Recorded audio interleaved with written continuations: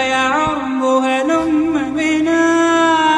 السلام عليكم ورحمة الله وبركاته. Let's start inshallah our new lesson. We'll continue reading the Arabic alphabet. The next letter is Ra, Ra, Zai, Sin, Sheen. Let's repeat them again. Ra, Ra, Zai, Zai, Sin, Sin, Sheen, Sheen. Again. Ra, Zai, Sin, Sheen. Please read them carefully and try to remember the shape of each letter. And these letters are very easy because they already occurred in the English. So you shouldn't have any problem for recognizing them. Let's move to the next letters. And we'll just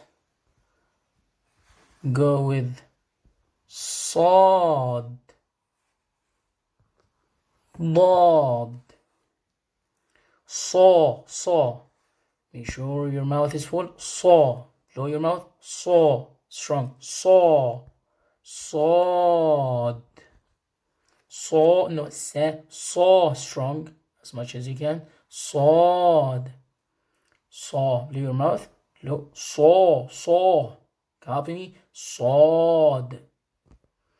The following one is tricky because only occurred in the Arabic language, so you need to listen carefully.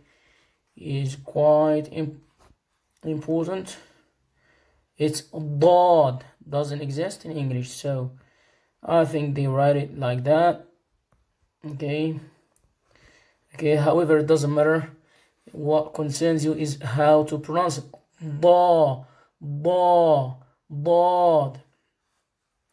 Push your tongue out towards the front incisors, and you stick them to the upper gum, maybe with the first molar.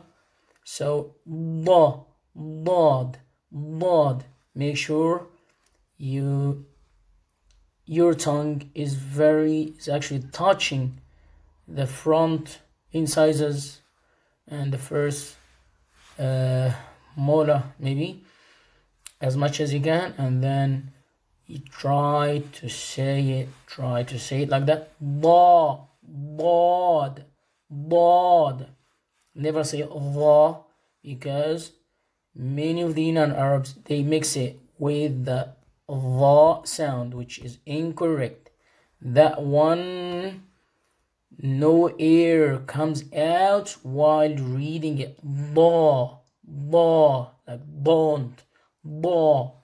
Okay, but that one, va, is a little bit of air comes out, and obviously different position.